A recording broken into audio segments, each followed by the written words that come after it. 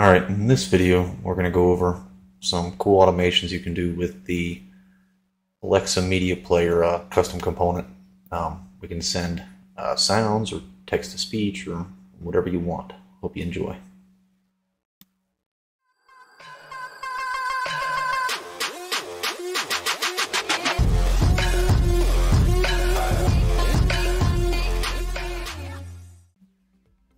So to begin, we got to decide what we want to automate. But as always, we got to go to automations. We're going to add a new one. Create new.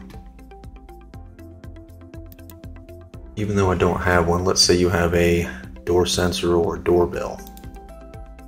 I will try to see if I can find one here we can use as an example. Probably do a motion sensor.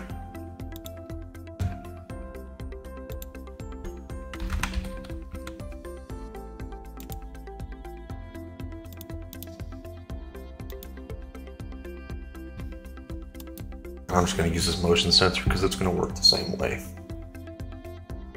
And as always, even if I don't use them, I always like to have IDs. We'll just do it. We'll just call this one doorbell.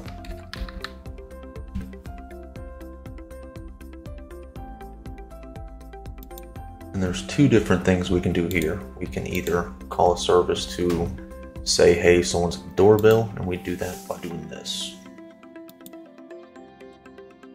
Type in Alexa, and we go send notification. The message will be doorbell ring. And under data, we'll go type TTS.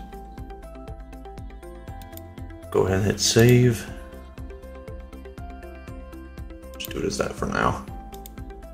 But we also forgot. We got to pick a target,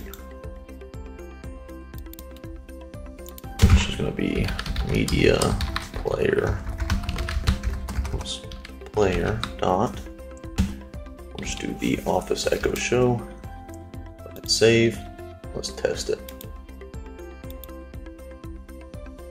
Doorbell rang. There you go. Now there's the first part. Alright, so now we're going to take it one step further. We're going to call service. We're going to do play media. Where's it at?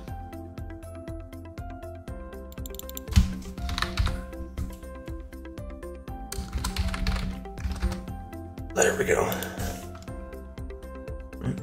Choose the entity, and we're going to do the same one. We're going from the Office Echo Show, and we will do this. And you can actually do them from here.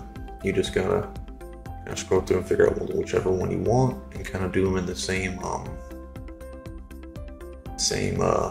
template or type. So there's that. The content type is actually going to be a sound.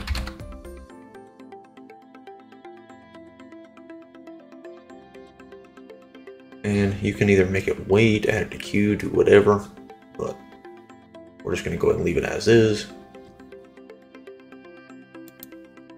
Alright, so now we're going to reorder these. Move this up, get this down, exit, add action. Let's just say we'll wait 2 seconds. Reorder, move up, exit. So now we're going to make it ding, wait 2 seconds, and say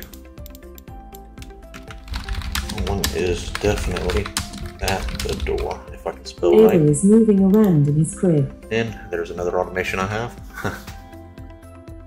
Save, and let's go ahead and give it a run. So, run. Someone is definitely at the door. And there you go.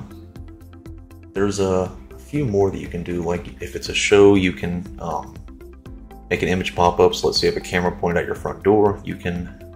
Some cameras have like, I wouldn't really say live images because that's a bad example, but Some cameras will allow you to do that. But it all depends. Again, this is just supposed to get you started. I hope this was useful, and have a good day.